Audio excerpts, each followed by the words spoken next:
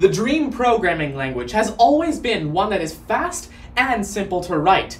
Maybe a language that walks like Python and runs like C. Imagine being able to implement complex algorithms like the sieve of Eratosthenes in super simple code like this. We didn't even need to tell the language the return type of the function. Oh wait, some dreams do come true.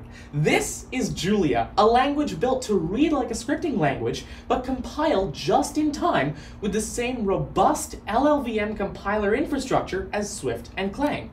In fact, we have the great opportunity to discuss with and hear from Keno Fischer, the CTO, and Viral Shah, the CEO of Julia Computing, this Sunday on the 20th episode of TechLifeSkills with Tanmay.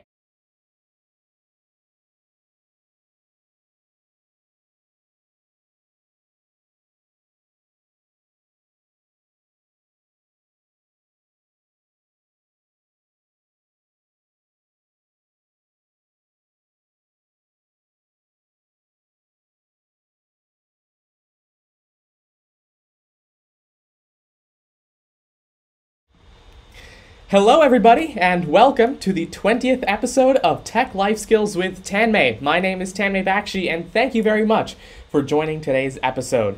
Now today we're going to get the chance to talk about something that I am incredibly passionate about. If you've watched any of my recent tutorials, or if you've watched my live coding series that I hold on Wednesdays, you know that I am really passionate about compiler technology. Now, I personally think that compiler tech is kind of underrated. We don't give compilers enough credit for what they do, right? They power essentially all of the technology that we use at some level. And I mean, if you think about why we invented compilers, we did that so we didn't need to write in assembly all day, right? So we could take higher level languages and sort of just compile that down to instructions that our CPUs understand. And I think we're actually at a similar stage in history today where we have all these unique problems that we can solve with unique technology. And if we invent better compilers in order to leverage that technology better, then we can make our code simpler, we can make our code more efficient, and therefore we have more opportunity to innovate. And today's special guests were part of the team that I think built the compiler that really embodies the kind of tech that we need for solving the problems of the future and also of the present as well. Today's special guests are Keno Fischer, the CTO, and Viral Shah, the CEO of Julia Computing. And in case you were not aware, Julia is an amazing programming language built from the ground up for the world of scientific computing. And so before we begin our discussion today, I do want to make a very quick note. And that is that you can please start thinking of any questions you may have for today's guests, and do send them in the live stream chat on YouTube, Facebook, or LinkedIn. I will be taking a look at those, and we'll be covering those questions in just a few moments. We've already got a couple of questions that came in before the episode on social media, and we'll be covering those as well. And so now, without any further ado, I'd like to welcome Viral and Keno to the show. Welcome. Hi, thanks for having us. Thank you very much. It's great to have you both on. It's an honor to have two of the co-creators of the Julia programming language on the show today. It's something that, again, as I mentioned, I'm really passionate about. And I'd like to sort of start off with maybe introductions. So Keno, would you like to sort of start off by introducing yourself and what you do? Yeah, absolutely. So my name is Keno Fischer. As you mentioned, I'm CTO at Julia Computing, and I've been working on Julia itself for I think more than 8 years at this point. And during that time, I've done lots and lots of different things across the stack of Julia, but my primary focus is the compiler, system level interfaces, operating systems. If a CPU has a bug, I'm probably the one that's going to have to take a look at that. So low level until compiler, and maybe a little bit of what comes above that. Wonderful. That's amazing. So you get to deal with the fun part of the world of computing. That's right. That's exactly right. Nice. All right. So Viral, again, it's also an honor to have you on the show. Would you like to sort of introduce yourself and tell everybody a little bit about what you do? Yeah. Hi, Tanmay. Thanks for having me on the show. I'm Viral Shah. I'm one of the co-founders of Julia Computing and also one of the co-creators of the Julia language. I find myself to be fortunate to have been sort of the chief instigator in the group of creators, in the sense that I brought them all together and got the Julia project started. My role sort of over the years has been, originally my large focus was on all the linear algebra and the array libraries. And then from there on, it has sort of grown towards doing more community things, running Julia Computing, and pushing the envelope on sort of building the best scientific software that we can imagine doing ourselves. That is amazing to hear, right? That's why Julia is such an amazing language for the world of science, and I sort of actually want to start off in that vein, right? I want to talk about what sort of led to this development of the Julia language, and just to sort of start off, to preface this, why am I asking this question? So, I mean, of course, Viral, as you know, I wrote a book a little while ago, which was the first in the new Tanmay Teaches series for McGraw-Hill. So it's Tanmay Teaches Julia for Beginners. And in this book, and also Viral, thank you very much for the foreword that you wrote for the book. It's incredible. And this book, whenever I would have people, and whenever I would sort of show this book to people, and the sort of main question that they would always ask is, why not Python, right? Why do I need to learn this new language that I've never heard of, or maybe that I don't really know about, where there's so many people already using Python. And I've always had an answer to give them, of course. I mean, Julia is an incredible language, but I actually wanted to ask you, from the creator's perspective, however many years ago you started building the Julia language, what was your perspective? What did you think the languages already out there sort of lacked? What did you want them to have, and what were those sort of design goals for the Julia programming language? And we'll talk about the compiler in a moment, but just for now, let's talk about the language. Yeah, so we started Julia in 2009, but the seeds of what led to the creation of Julia were sort of sowed, for me, even a decade before 2009, when I was entering my PhD program at UC Santa Barbara. So as I went through my PhD, I sort of was working on this system, which was a parallel MATLAB system, and it was a huge clutch, because we were, sort of trying to work with the MATLAB language, which was not open, and it was sort of a difficult language to work with. But then every time you prototype something, you wanted to be in a high-level language, in a productive language where you had high levels of abstraction. And then the moment you wanted any performance, you had to rewrite everything in C++ and then MPI for parallelism. And so when Jeff, Stefan, Alan Edelman, and I came together, we sort of said that, why should we sort of have to write every program twice? Why should we have this two-language problem, where you write it in an easy and fun to use language first, and then you rewrite it all over again in order to get performance. Mm-hmm. And so we coined the phrase, solving the two-language problem, as sort of something that embodies what Julia is all about.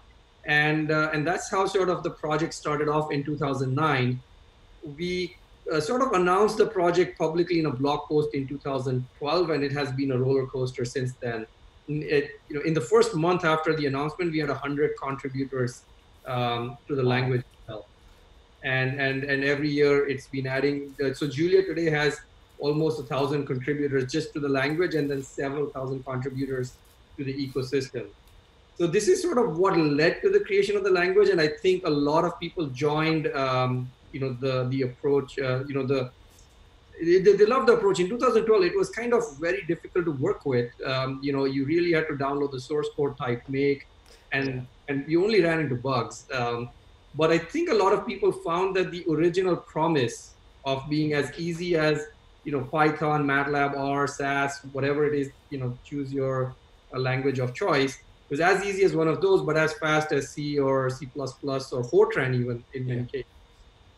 That is really interesting to think about, right? That original promise back then, when something like Julia didn't exist, being able to think, can we build a language that is as simple as something like Python, but still provides that flexibility of C? And I think that, in a way that almost sounds too good to be true, and something that I think is something that's important to highlight is that, even with Julia, it's not like you get free lunch, right? There's still work that goes into making sure your code runs fast. It's not like you can write on optimized code and Julia is magically going to make it faster. But the idea is that if you were to take a look at the amount of effort it takes to write really, really fast code in a language like C, which we'll take a look at in a moment actually, versus trying to get similar performance in a language like Julia, the effort is drastically reduced, right? And in some cases, if you don't care about performance and you just want to write a script, you can still use fundamentally the same language. You don't need to switch away from C or Swift to Python just because you want to write a script now.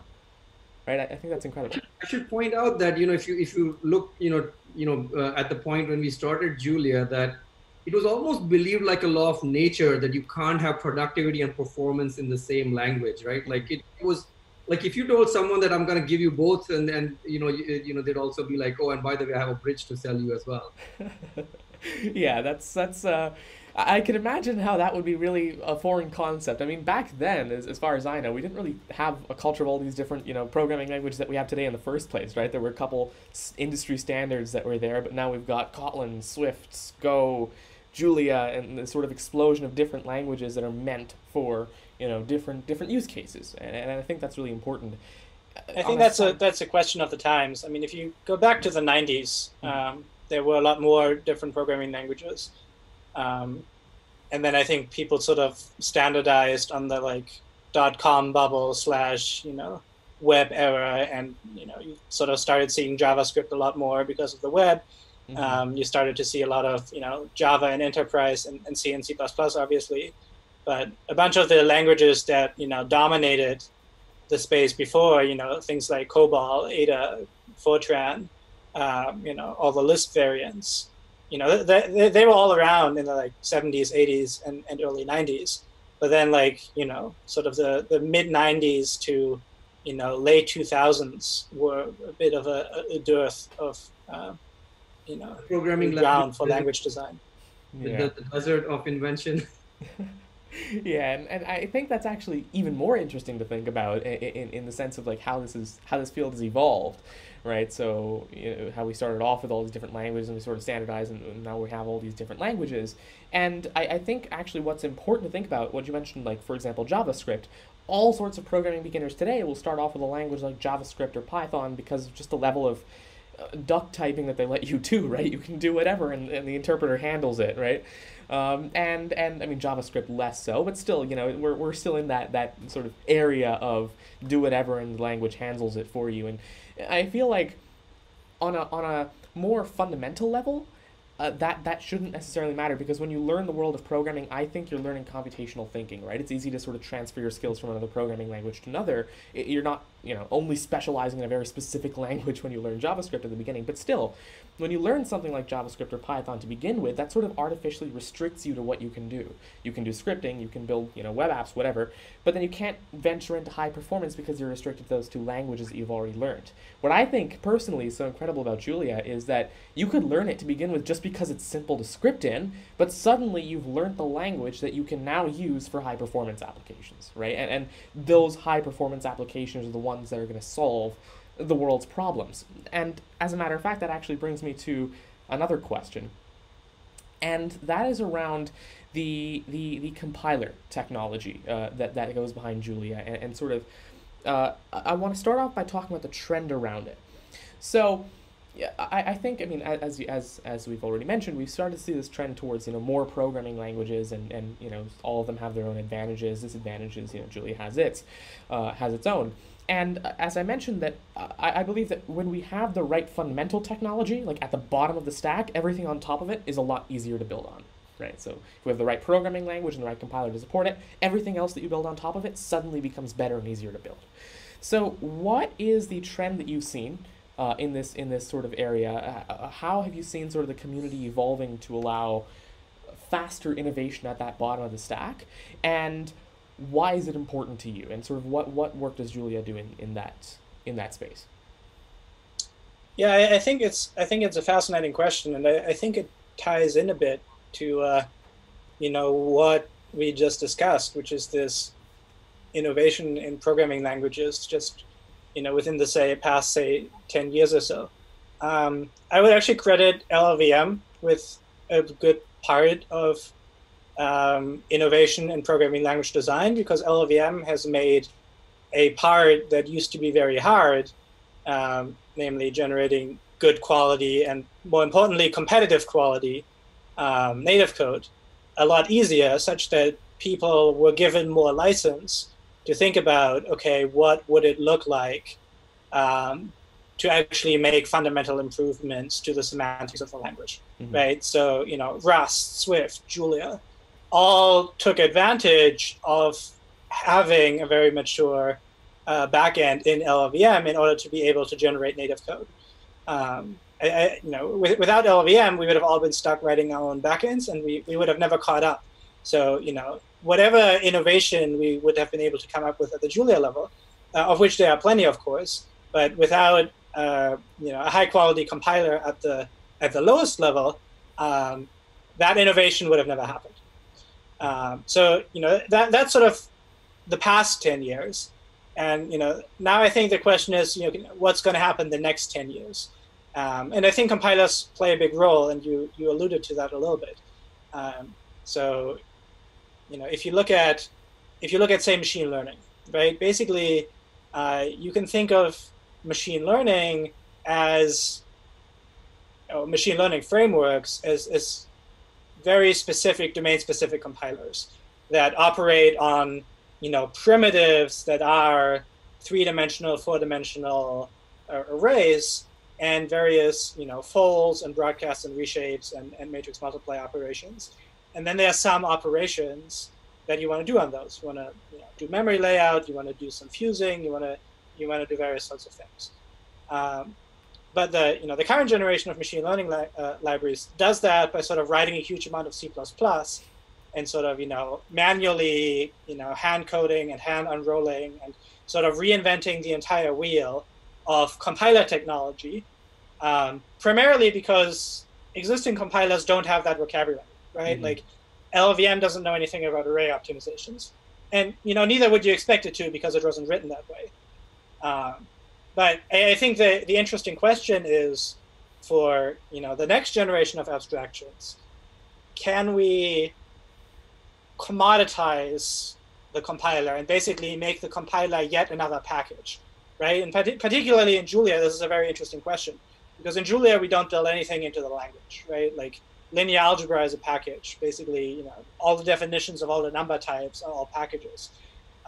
Which is very, very much intentional, because if you're doing numerical computing, you want to give people the opportunity to define their own notions of various abstractions. So whether that's your own number type or your own array type, or maybe you're using a GPU, so you would like to deal with memory in a different way because the memory is actually on that device.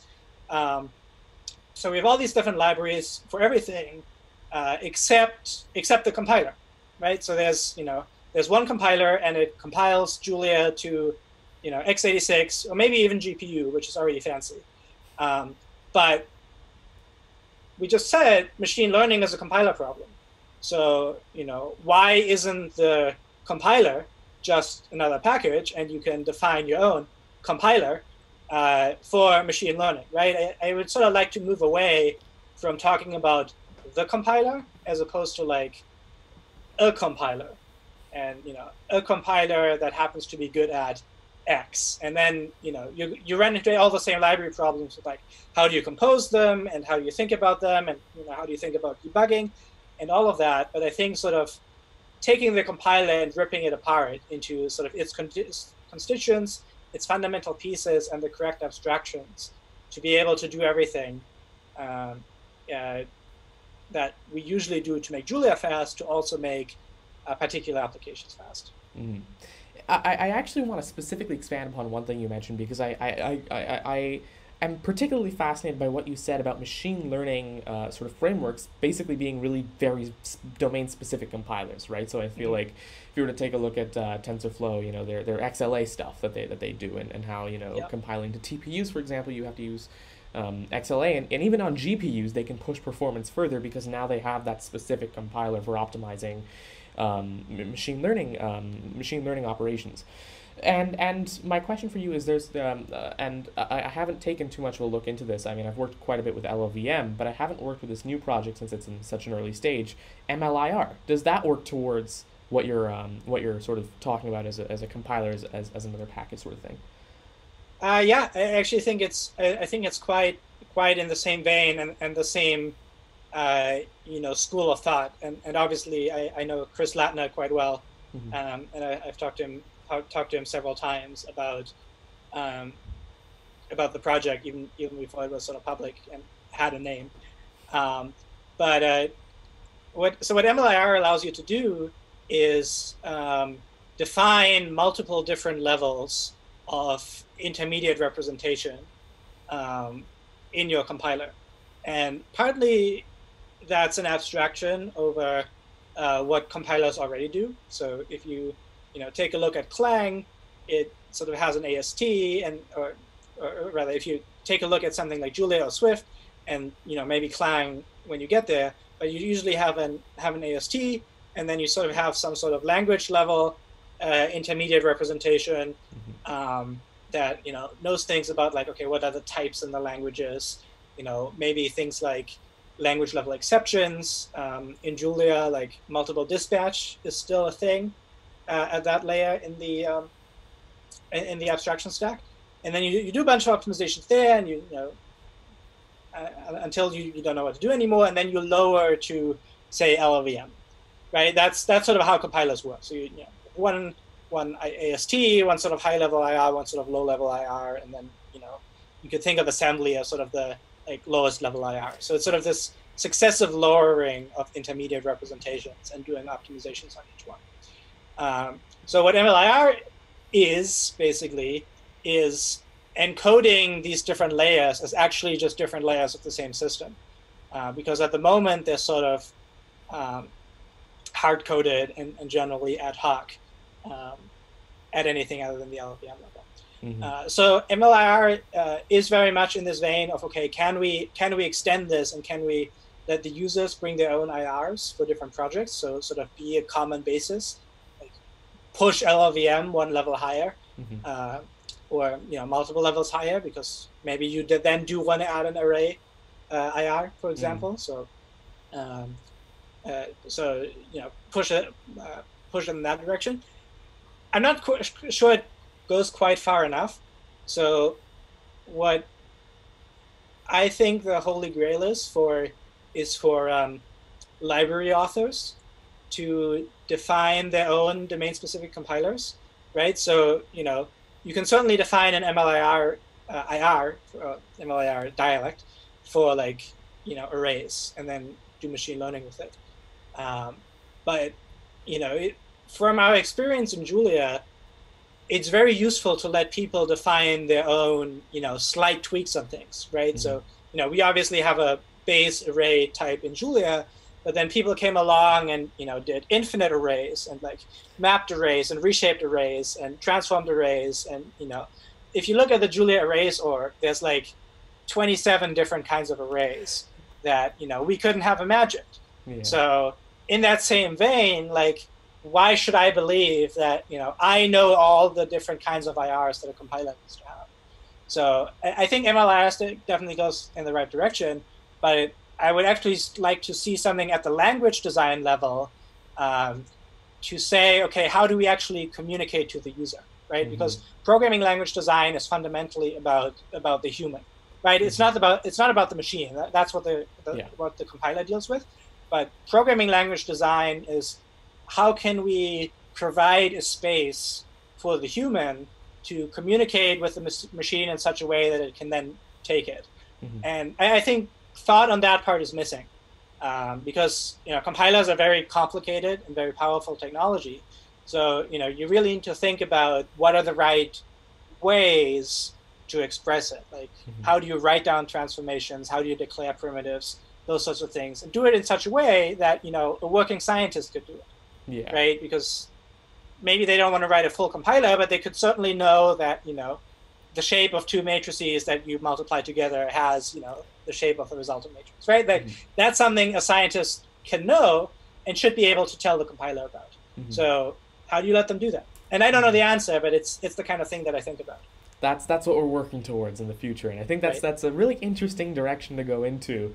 And I actually sort of want to expand a little bit more upon the point that you mentioned around programming languages being for the human, right? So at the end of the day, we design programming languages because we want to be able to tell the computer what to do in a more natural way, right? And before, the computers were getting so fast that or at least we're getting faster at a rate that we could afford to have super high level abstractions like, Python or Java, because our software, wasn't demanding enough compared to the amount of compute that computers could give us.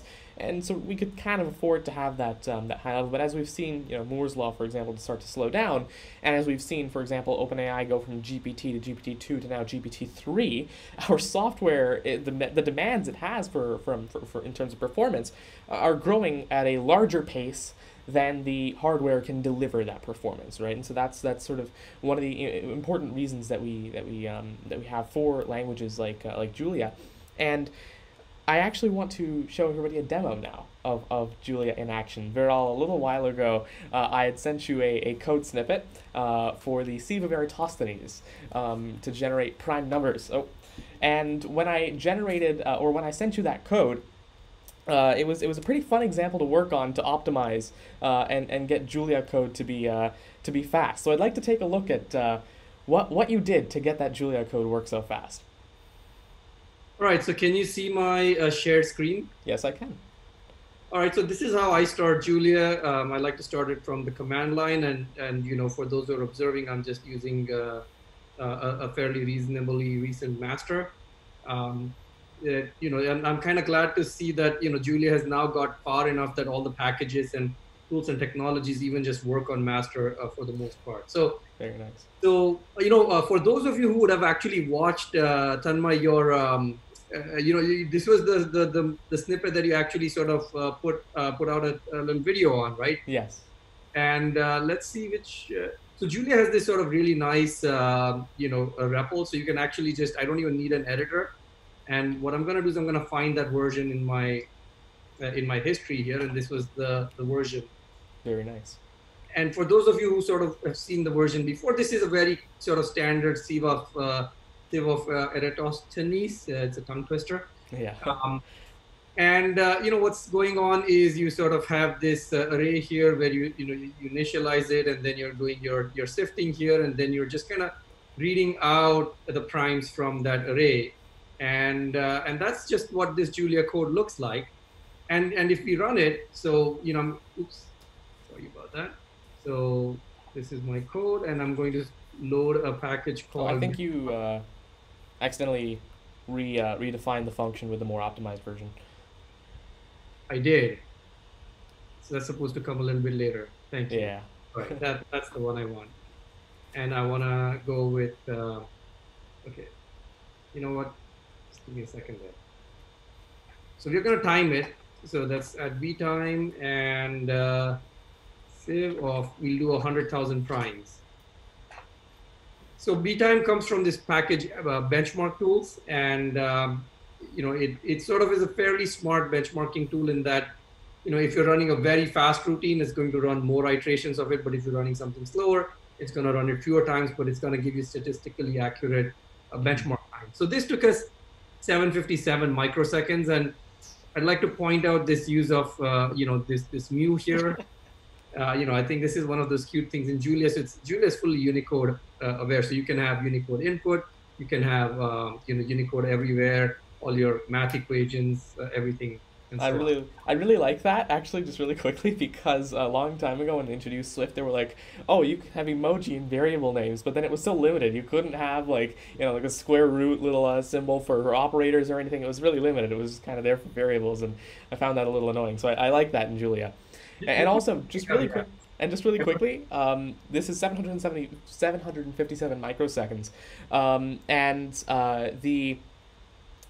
just so that everybody's aware on the live stream, I had done sort of like a Python implementation as a baseline, and then I had done a C implementation, got that to be as fast as I could, so that was about like 150-ish microseconds. And then I did a first pass Swift and Go implementation, which both reached around 350 microseconds. And I was wondering why the Julia code was at 750, which is already orders of magnitude faster than Python, right? So we're already way out of that space. We're in the space of compiled languages. But I was wondering why the gap between Julia and these other languages, and so Viral answered my question, and I'd love to take a look at that now. All right, so, okay, so if you remember, this was the original version that we had. And now I'm gonna sort of pull up from my history one that did,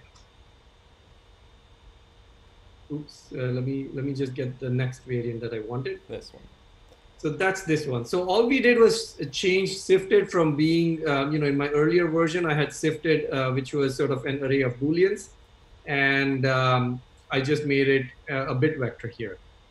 And I'll actually mention, okay, so if we do type of trues of 10, it's a bit vector versus, if it was what we were doing originally, as it was repeat of true of 10. And that was a Boolean, an array of Booleans. And a bit array is, a bit vector is actually quite a bit more compact at representing this information. You get bit level parallelism. So let's run it again now. And we're just gonna run it again. All we've changed is this thing, and we made it a bit vector. If you're sort of paying attention and thinking about what's going on under the hood, you'll already see there might be a slight problem with what we're doing here. Now, so the answer here is almost 600 microseconds, 596 microseconds. So it's faster. I mean, saving that, making it compact actually helped us. And when you start doing Julia, people always tell you that, hey, use for loops for everything. In Julia, for loops are fast. And that is almost true like 99% of the time. And the reason that is true is because, when you don't use for loops, you're creating copies of arrays all over the place, and you don't understand, how those copies are being made by other routines that you call library functions and so on and so forth. And you get this sort of ballooning of memory and poor cache utilization, all that stuff. And so often, for tight loops, for small kernels, writing these tight loops gives you good performance. But in this case, since we made it a bit vector, iterating over a bit vector is not the easiest, is not the fastest thing to do. And what we're going to do is, replace that little for loop with something else. So, and now what we're going to do is we're going to replace this. There was a little for loop here for finding all the primes from the sifted array.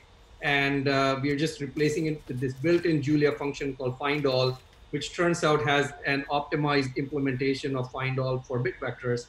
And then we're going to run it again. And we come down to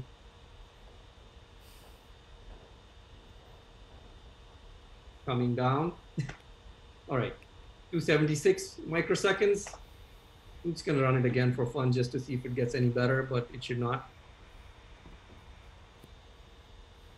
So this is sort of, with just changing 2 lines of code. Actually, we did a net deletion of like 4 lines of code or something like that, and we got faster code. I'd love to quote Jeff Bezanson. His favorite activity while programming is deleting lines of code, and we always have a celebratory celebration every time Julia ships with fewer lines of code than it used to. So now the question is, can we do better? And then, Tanmay, I remember we were going back and forth about like, why is C so much faster? And then we talked about sort of, enabling some more optimizations. And I was like, oh yeah, so we can do the same in Julia. We can go -03. And then there's also check bounds. So, I kind of feel reasonably confident this program is safe and is not doing bad things because it's already working for me. And so I'm going to start the same thing and now redefine my function in this new session. I'm going to load my benchmark tools again, and I'm going to time it again. So we've not changed anything. We've just told the compiler that, hey, try harder to optimize it and optimize away those bounds checking things.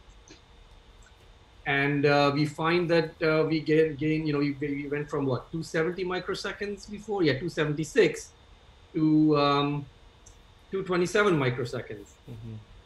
And then I was sort of checking in with some of my colleagues at Julia Computing, and we have sort of this, this crazy, a crazy good programmer, Chris Elrod, who's written this amazing package called loopvectorization.jl. And he was able to sort of add all sorts of SIMD magic to this stuff and make it even faster. But I was like, okay, I really don't want to sort of make my program that much more complex to get 30% SIMD. So I kind of said this is our stopping point here, and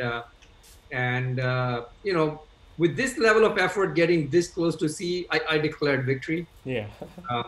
But then I'd like to show a couple of things. So, you can actually see what's going on under the hood. And this is one of the cool things that Julia enables. So at code typed, and we are just calling save of 100,000. I always like to put these little underscores in my Julia numbers so that they're more readable. And this is what Julia shows you. Keno, do you want to maybe say a little bit more about this? This is more of your domain. Yeah, I actually implemented the printing for this, so it's literally yes. Yeah. So what Viral is showing right now is basically what the compiler sees after its optimization. Maybe Viral, do you want to show assembly? That might be okay. So more. That's another stage in the compilation that you can also look at. So that's called code native. Right. Yeah. So this is. We go.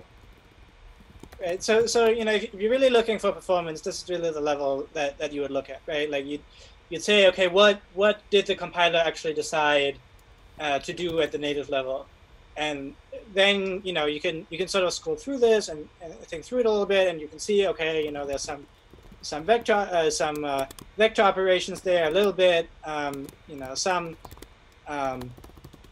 packed operations, but not a ton.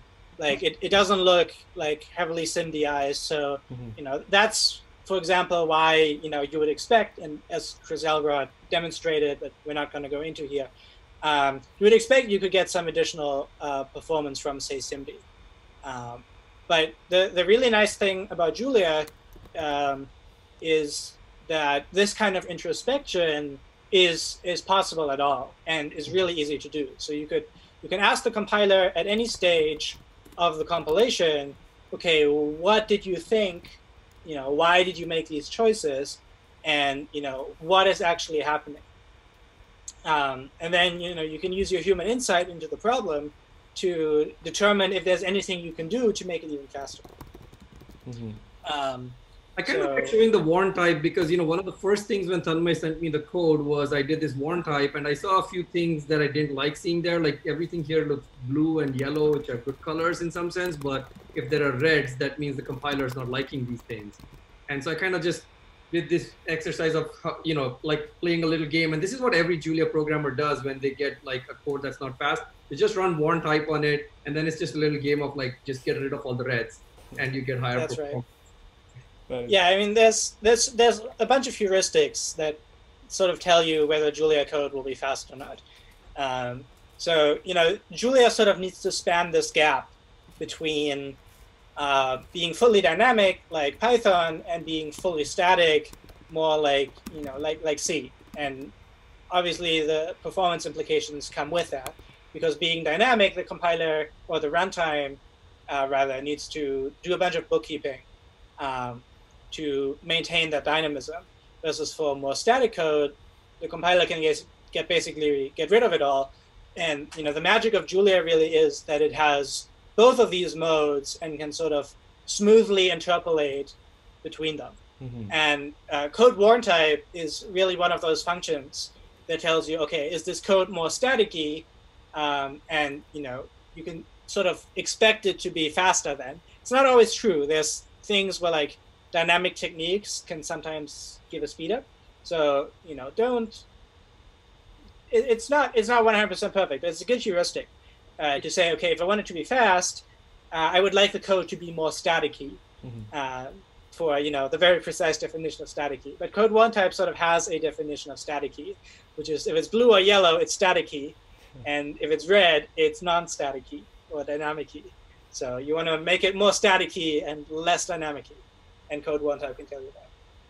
Yeah, and it's kind of fun to see these types here, right? Because we didn't specify all these types in our actual code, right? Do I wanna? It's just easier for me to recall it, I think. Like this is all we wrote here, and there's very little type information that we provided, and then Julia just kind of went in and figured this stuff out, which is amazing because you can and it tells you which line number mapped to what and all that stuff. So it's a fun little exercise. What was really fun about this for me was this find all, because this went against the traditional thought process of like the for loop is always fastest, and it's not always the better option. And so I think that guidance kind of overcompensates for like people being given the opposite guidance in languages like MATLAB and Python, right? Because anything that's not built in is just always going to be slow, right? And it's slow not for any algorithmic reason, but it's slow for languages reasons. So you always want to call the built-in function in those languages where performance is entirely restricted to what somebody has built into the language. But in Julia, that's just not true, right? In Julia, whether it's a built-in or whether you write it yourself, you get the exact same compiler and the exact same level of performance. So the difference is going to be algorithmic. Like, is there a special purpose algorithm for this operation that somebody happened to implement that your for loop just isn't the most optimal algorithmic implementation of it, but from the compiler perspective, you're going to get the exact same technology and the exact same performance, which is absolutely not true in something like a MATLAB. And I think that's, sorry, go ahead, Viral. Well, I was just going to show that, you can actually see what version, so Julia has sort of different versions of functions for different input types. This is sort of the fundamental idea behind multiple dispatch, which is like a whole talk of its own. I would recommend seeing Stefan's JuliaCon talk called The Unreasonable Effectiveness of Multiple Dispatch, which is this brilliant piece of technology within Julia that lets you that lets you sort of as a programmer get very clean abstractions, but also gives the right information to the compiler to optimize things well. And now this is not an example of multiple dispatch right here that I'm showing you, but what I'm showing you is it's so easy to pop the hood and look inside what's going on. And, so you can see that, the version that we were using is sort of called from this location here in the Julia source code versus the other one, which is your typical sort of double precision version comes from here. And I'm just going to do one more thing before we sort of move on, which is, I can just go at less and it'll drop me right into the implementation of where this code is. And I can actually look inside and see what's going on. So here's your find all of bit array. And see, I mean, this is not the for loop you would have written, right? And the moment you look at this, you can kind of already start telling what's going on under the hood. And this is a journey that I see we see a lot in our community, that people come in doing simple things and then they look under the hood and they're like, wait, this is not some gobbledygook C++ or C mess that I can't understand. This is exactly the same stuff that I'm using as a user is what's under the hood. And so they start out sort of being from a user to a package author to a package contributor to, just eventually becoming a compiler writer. I mean, and it's just so satisfying to see that journey. Mm-hmm. Yeah, I think that's exactly right. I mean, as you said, it's not the for loop that Tanmay wrote when he did it, but it is still like basically a loop, right? It was slightly longer, maybe 5 extra lines, but there was still a big while true that did basically the same thing, just slightly more adapted to the structure of the bit array than the naive loop. And it is still all Julia. And if you know Julia and you want to understand what's going on, you can. And that's really, really important to us. There's discoverability and no magic. You can have all the same toys that we have, except the compiler, but as we discussed, we want to fix that. So you can have all the same toys and all the same tools and all the same technology, and just use it to solve your problem. Mm-hmm. And I think what's really interesting is actually, if we were to go back a couple of minutes and what you said around, in Julia, when something is slow, it's not a language issue. It's not a language issue. It's an algorithmic issue, right? And so programmers can stop thinking about, hey, is my code gonna run fast? Is the compiler gonna know what my code means and know what it needs to do fast? And they can start thinking more about their logic and what they need to get done logically faster. It's always possible there's an algorithm that's logically faster, but actually is slower to implement in a language like Python just because it uses features that are slow in Python, right? And being able to remove that extra headache from a programmer's mind when they're thinking about how to implement code is absolutely incredible, right? I mean, in this case, right, it just happened to be that findAll had a very optimized version of its implementation for bit arrays, that my for loop, while still, doing the same thing wasn't as fast because it was getting every element and treating it like it was a regular array, right? Like it was in C. And I think it's incredible that Julia allows us such transparency into the compiler. It's not like a black box, right? Like a little while ago, I was working on this really optimized implementation of a hangman bot. Right? I was like, how can we make this faster? Could I use SIMD? And turns out Clang was already automatically auto-vectorizing things for me, right? And you expect it to do so. It's great that it does, but it's really difficult to find out that it does. Going to like the Godbolt compiler explorer and trying to take a look at what it's outputting in LLVM and trying to see what it's doing. It's a black box at the end of the day. And being able to have that little bit of extra, at least translucency into the compiler to see what it's doing, to work with it instead of trying to outsmart it and just making your code slower, I think that's absolutely incredible. So, removing that headache and being able to focus on what matters as a programmer, the logic, the algorithms, and not about the language and what it's thinking about your code, how it's judging you, right? That's really fun. So we've gone. I'll second the shout out to the Matt Godbol's website, though. It's an absolutely fantastic website for if you're writing in a language that doesn't have built-in introspection tools. So if you're writing in C or C++, or you're thinking about working on LLVM or GCC itself, Matt Godbol's website, godbolt.org, is an absolutely fantastic resource for finding out what's actually happening. It is. It's absolutely incredible. It's helped me a lot of times when I was working on these sorts of things. So we've gotten pretty deep into the woods, deep into the weeds when it comes to like compiler tech and everything, and it was absolutely fascinating for me. But I actually want to take a look at what this means, right? So compiler tech is great. We've talked about the bottom of the stack. It's innovative. Developers are having a great time coding in Julia. But now I want to understand, at the end of the day, developers' jobs are to solve problems, solve world problems with technology. And I want to know what kind of scientific problems, what kind of world problems are we solving with science, actually, that are made easier, faster, better, or even possible thanks to Julia? Yeah, so there's, first of all, before I jump into the scientific ones, I want to sort of mention that,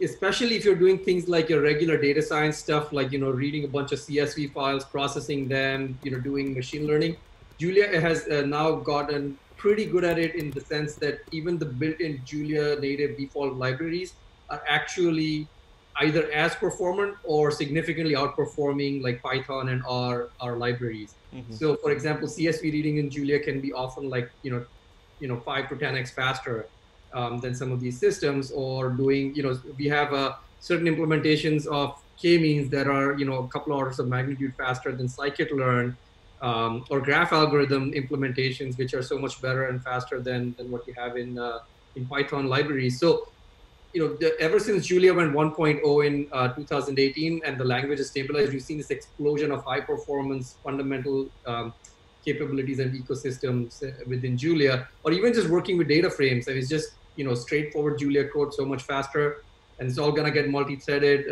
anytime soon. A lot of this stuff runs on GPUs, but so I just wanted to sort of point out that data science in Julia is now sort of really high quality and is already there. I also wanted to, since you brought up the point about scientific applications and some of the difficult ones that are being solved, I'd love to especially give a shout out to Chris Rackauckus and the SciML organization, so that's Scientific Machine Learning organization that focuses on a set of Julia tools. And this is a very deep stack. On the user-facing end of the stack, you have tools like Modeling Toolkit and Differential Equation Solvers, which leverage some of the compiler capabilities that Keno was talking about, and automatic differentiation and all this other stuff, in order to give the users the tools they need to build, to solve scientific problems. So some of these are being used for the CLIMA project, which is a collaboration between Caltech and MIT. Using GPUs and all sorts of fun stuff to build new generation climate models. The typical thing used to be use the old 40-year-old Fortran codes, but we're seeing sort of this transition there. Another stack that leverages the Julia SciML ecosystem is Pumas, which is a pharmaceutical modeling and simulation toolbox that's actually become a company now, because we had so many users who wanted to use pumas and take it commercially all the way to the FDA for approvals. So we are now seeing all sorts of drug companies use pumas for submitting new drugs for approval to the FDA using what is essentially Julia under the hood, and it's fully natively written in Julia. We have some amazing new problems that we're working on in the space of HVAC. Is something that not many of us think about on a day-to-day basis, right? Which is heating, ventilation, and cooling. And this is where a lot of our energy is used in across the world. A lot of the energy goes into doing these things, and it turns out that even today, with all these fancy GPUs and machine learning and technologies, we are unable to do high fidelity multi-physics simulations at scale. I mean, the problems are so stiff and they're so difficult that at best you can solve them in real time today. So let me explain what does that mean, right? If I wanted to take a reasonably complex building and simulate an air conditioning cycle over it, it will run in real time, which means if I want to simulate a year of this building's operation, right? So going through all the seasons and cycles, it's only going to run in real time, which means it will take me a year to complete the simulation. So obviously we're not going to have this design, that is guided through optimization. We can't have optimization guided design because it just takes so long to simulate these things. And you can think about it, right? Like when you turn on your air conditioner, you're sort of this coolant or the refrigerant that's moving around that's probably reacting at the order of microseconds or milliseconds. But then you have the building and its insulation is interacting with the environment, which may be happening, at the space of hours and days. And so there is just sort of, these time steps are so far apart that makes these problems so stiff and difficult to work with. And today, Julia has the best differential equation solvers in a scientific machine learning ecosystem that actually lets you do these things at speeds and scales that are simply not possible before. So whether it is sort of thinking of the right abstractions for doing these systems. Oh, I should also mention another one that we're doing with Venkat Vishwanathan's group at CMU. We're using Julia and machine learning to automate the discovery of new materials. So if I want to find a new catalyst that is going to sort of reduce the amount of carbon dioxide that's generated in my manufacture of a particular sort of, fertilizer or something, right? We could actually use some of these capabilities to actually, do these things without actually going into the lab. I mean, I'm oversimplifying a little bit here, but this stuff is actually happening right now as we speak, right? It's not futuristic. Like these things are being worked on at this very moment. And we are so thrilled that, the abstractions and ecosystem and the community and the software that we've built actually makes it possible for these scientists who are at the cutting edge of their domains to take, the next step and not worry about computation. I think, Keno, you might want to say a little bit about sort of, our astronomy application that you did, which ran on the supercomputer. Yeah, sure. I mean, it's still, one of the high points of my career in Julia up to this point. So this was 3 years ago at this point. We ran an application called Celeste. And what Celeste was, it was an application to analyze astronomical image data. So basically, there's a telescope in the desert out in New Mexico, and every night it looks at the sky and takes an image of one part of the sky, and then does that just every night. And it's called a survey telescope because rather than focusing on one particular thing that somebody wants to look at, it takes over the course of a year or so. It takes an image of the whole sky. And then the problem with this data set, which is one kind of astronomical image data set, but the problem with this kind of data set is I want to know all the stars and galaxies that are out there in these images, and I just want to know, how many are there? Like, how many stars can we see in the galaxy? Like, how many galaxies? So generally, if you see stars in an astronomical image, it'll be stars in the Milky Way. So which is why I said stars in this galaxies, and then something is either a star in the Milky Way or a galaxy. But in general, it can be pretty hard to tell because stars that are farther away in the Milky Way are about the same size as like galaxies that are much farther away, but much larger. So the scientific problem here is, okay, look at an image and say, okay, is this a star? is this a galaxy? If it's a galaxy, what shape is it? If it's a star, what color is it? Because color tells you something about temperature. And the reason these kinds of analyses are useful are for follow-up observations.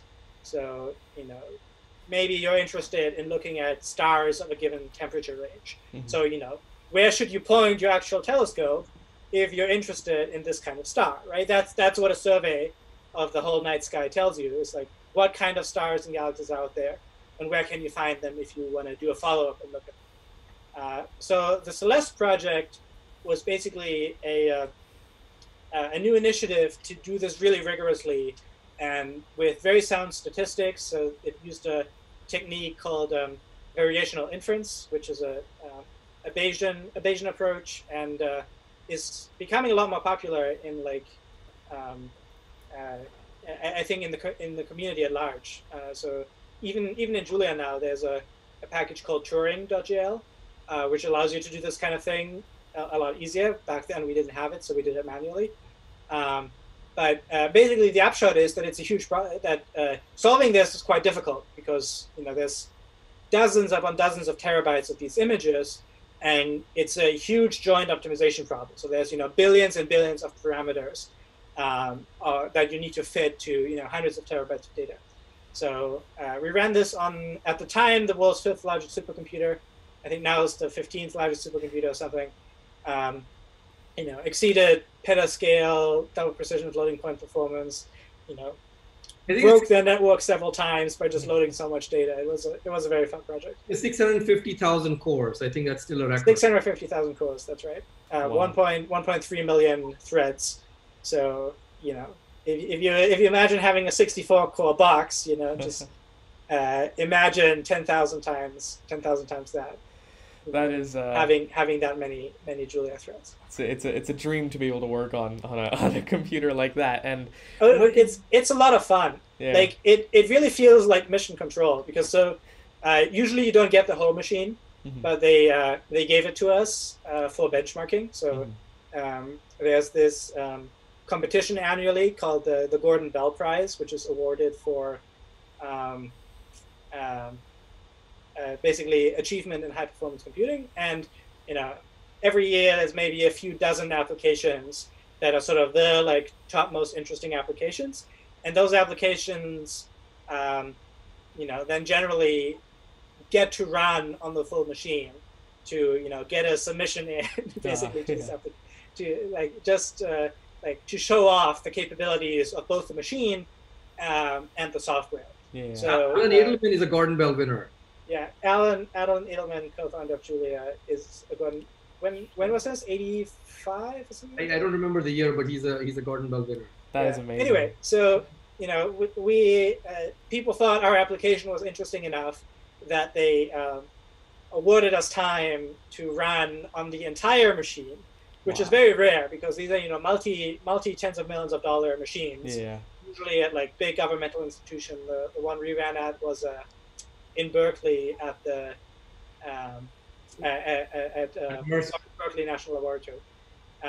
But so it really feels like mission control. So you're scheduled to run at 10 a.m. and you're on a phone call with the machine operators, and they say, okay, the machine is now released to you, and it's go. Somebody hit that enter button to submit the job. Somebody look at the dashboard that you wrote to look at machine health. Somebody look at the scientific results, because these machines cost tens of thousands of dollars an hour to run, right? So you don't want to mess up, both for the cost and because you only have one shot usually. We've taken all these learnings, right? And we've one of the things that we've wanted to do is take these learnings and make them available to everyone. So of course, not everyone may have the hardware, but the cloud is still there. And one of the things we've done with one of our products at Julia Computing, which is called Julia Hub, is that you're editing your code in VS Code, and you just hit a button, the same code just gets submitted, runs on the cloud, and the results come back to you. So at least you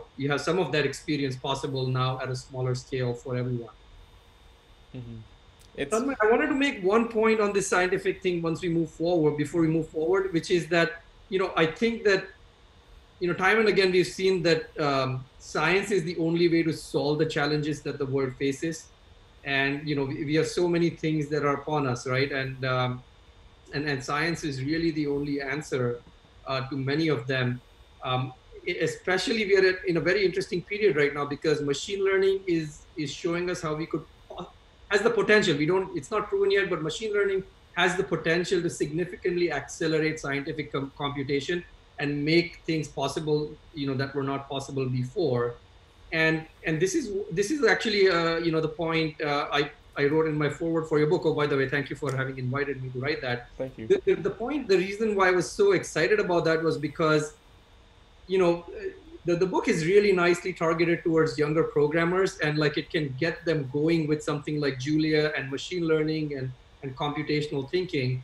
And I truly feel that training, done the right way at a young age.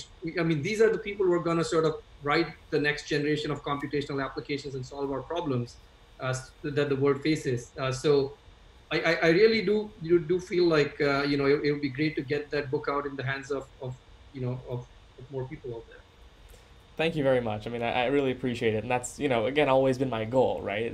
The goal is to enable as many people as possible to learn about the world of tech, not for the technology industry, right? That's like a common misconception. We want to make more developers so that the technology industry is better, right? No, we want more people to be able to code, just because of the fundamental fact that when more people can code, more people can solve problems with technology, right? And we face so many problems today that even people, I mean, you've already said it, right? The Julia community has turned, people who usually just develop little simple things, they've slowly gotten more, sort of deeply intertwined with even the compiler tech behind Julia, because it's accessible to them, because it's written in Julia and not some obscure C++ with 100 different files that relate to a single object, right? So it's it's a long story about that, but TensorFlow is really annoying to work with, but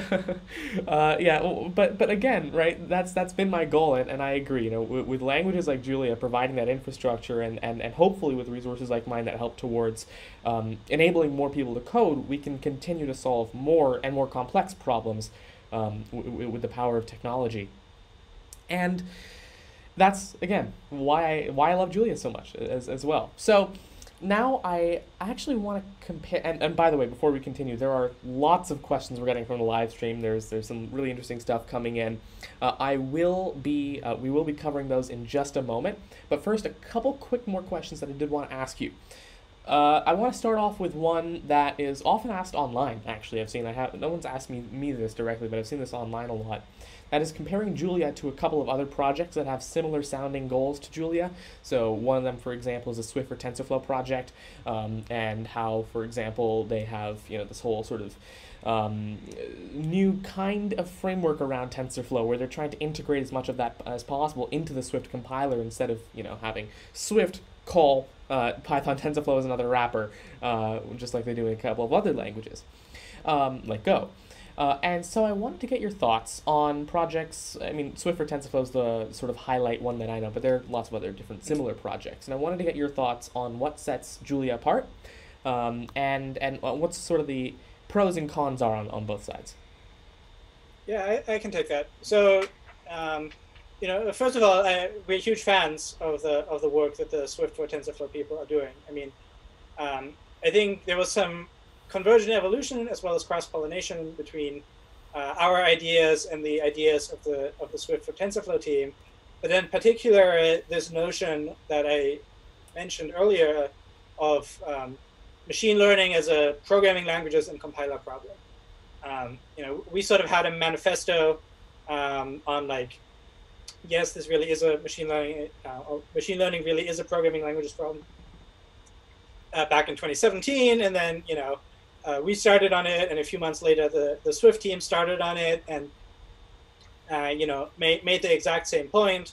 And I think the work done between us and the Swift team has really made this a standard notion that, like, yes, there's a programming languages perspective on machine learning, which I think before that wasn't really accepted to the same degree. I think like back maybe in 2015, 2016. People mostly thought like, oh, it's just like a data flow graph that's just like a totally separate thing and has nothing to do with programming languages or compilers. So we're huge fans of what the Swift people are doing. And we also really like the people behind it. So that being said, I think there is a couple of differences.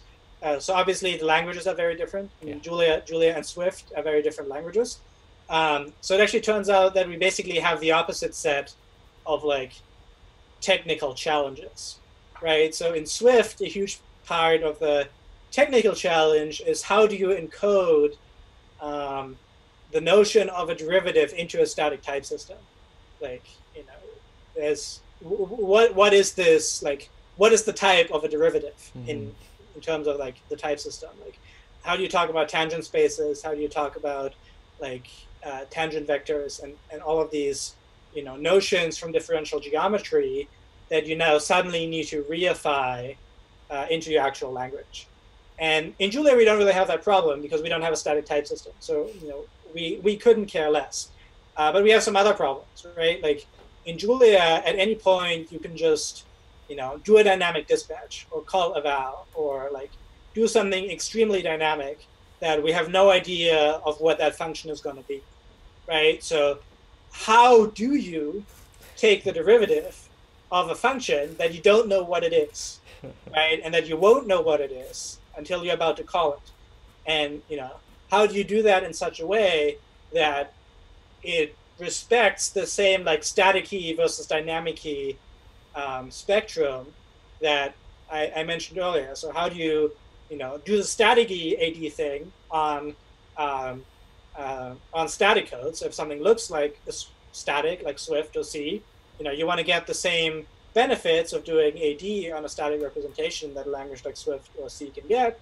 But if something looks more dynamic-y, you want to look a lot more like TensorFlow, which is, or sort of, or rather, TensorFlow, the defined by run version of TensorFlow. Like, I forget what they call it. But both TensorFlow and PyTorch have both the like static graph thing, and then like a dynamic, you just run it, and it just happens to execute it, and then happens to take a derivative and sort of builds a graph as you go. So you sort of want to scale that spectrum. And it's a very high problem that we have, but that Swift doesn't have, because in Swift, everything is static, and you already know what's going to get called at compile time. So there's significant technical differences. And then I think one of the biggest parts is actually sort of a funding / community difference, right? Like, Swift for TensorFlow is a Google project. So, there are Google's fundings and Google's resources. And, we in the Julia community don't. So, we need to figure out, okay, where are we going to get the money to pay people? Like, we need to go out and find actual scientific applications and like, make sure it works for them and like build it in just a very different way, right? And, probably with less people as a result. But I think we've done okay, and maybe it means we're a little bit slower, but I think it allows us to get it more right. Like, I think it allows us to like do a lot of experimentation and figure out, okay, what is actually the minimal way to do this, right? Like, we can't afford to write 200,000 lines of code. So by like necessity, we're sort of forced to figure out, okay, how can we do everything we want in like 1,000 lines of code, 2,000 lines of code? Well, so think of the right abstractions. Yeah, think of the right abstraction. So, we don't have the luxury, like it's both a blessing and a curse, right? We don't have 200 people to work on it, and neither does Swift for TensorFlow. But we don't have the resources that a Google would have to do this. Like, we have one person, maybe two people, maybe three people, but we have very good people, and they can spend a long time thinking about, okay, what are the right abstractions, and then do it just in a few thousand lines of code, and hopefully like it'll be simple and composable, and not have the same problem where that TensorFlow now faces, where you have 1 million, 2 million, 3 million, 4 million lines of code that you need all these people to maintain, and you lose a lot of agility. That's a really interesting take on it, because if you take, I mean, at the end of the day, Swift and Julia, because of how fundamentally different, from the ground up, and they are, and they're sort of different ideologies, it makes sense that the technical challenges of making them specialized for machine learning would be completely different, right? There are different sets of challenges that both teams are working towards. I will say that people are very quick to dismiss projects in this space, right? They're very quick to say, that they're kind of I don't want to say afraid of change, but they're very quick to say, oh, this project is dead, or this project, you know, doesn't have an impact on the community anymore, or nobody uses it, right? And I feel like that that mindset extends all the way from something like the mainframe is dead, all the way to, you know, like a Swift for TensorFlow is dead, whatever, right? So it extends across that whole spectrum. This stuff is just always odd. I mean, and we've gotten it like from the beginning, right? Yeah. Like people say, oh, like Julia can't possibly hope to compete in space X because, you know, people have been using, you know, Python or SAS or, you know, Perl or whatever for, you know, 35 years. So who's going to rewrite all those libraries? And it turns out like one grad student over a summer is going to rewrite all those libraries if they have the right tools and the right fundamental abstractions. Yeah. So, you know, we see it again and again, like, you know, oh, Julia can't possibly compete in optimizations research because, you know, there's all of this established code, all of these established code bases. You know, turns out Julia's now the best for optimization research. Like, everyone who asks me, like, no, you know, is anyone going to learn Julia or Python? I remind them that people only started learning Python realistically, like, you know, about 7 years ago. Yeah, exactly. So, you know, you have Julia can compete in like 35-year-old niches, like, what makes people think that it can't compete in like, you know, a field that didn't exist 4 years ago? Like, yeah. You know, we can do 35, like we can do 3. Yeah. Yeah, it's interesting, that sort of mindset that people have, but a lot of these projects, you know, you might think, oh, you know, Julia is not going to get adoption, or Swift for TensorFlow is dead, or the mainframe is dead, just because you don't necessarily work with them. And I feel like there's this whole sort of world that once you take a look at there, it's fun to be a part of. I would say it might be a fun sort of takeaway for the listeners, right? That if you're working on something new, you're gonna find way too many naysayers to discourage you. Mm-hmm. But the odds are in favor. You don't need to convince the whole world. You just need to find the 10 next users who actually like your work. Mm-hmm.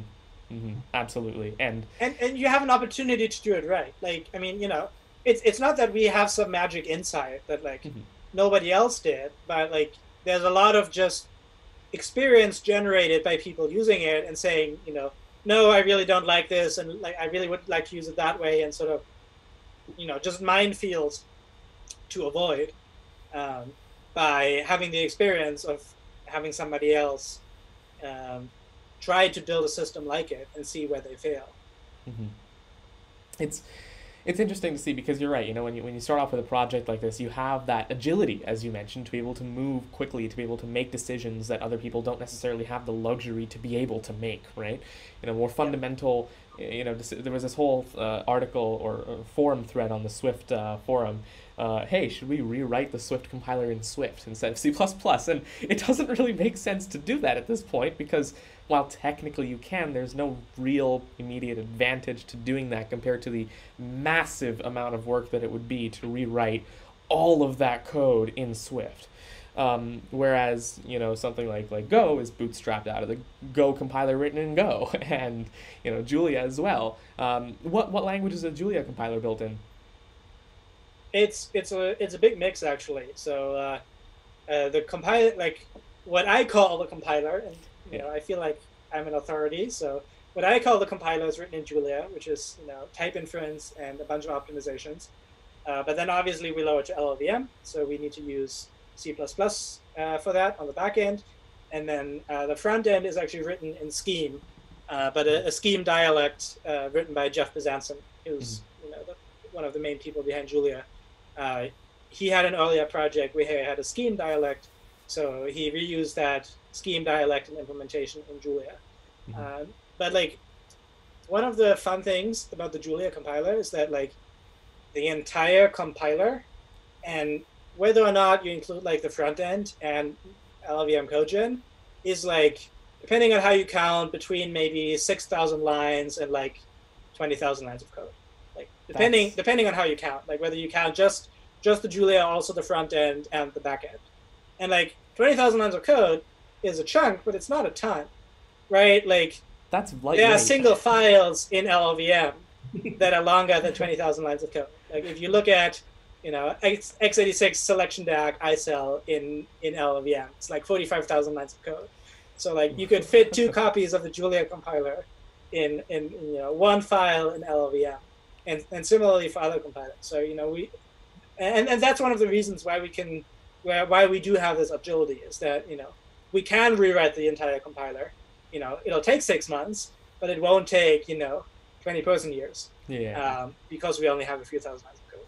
That is. And this repeats, right? Like our AD transform is a few thousand lines of code, and our machine learning library is a few thousand lines of code. Like, few thousand lines of code for like a distinct like big feature like machine learning is about like what I think the goal should be.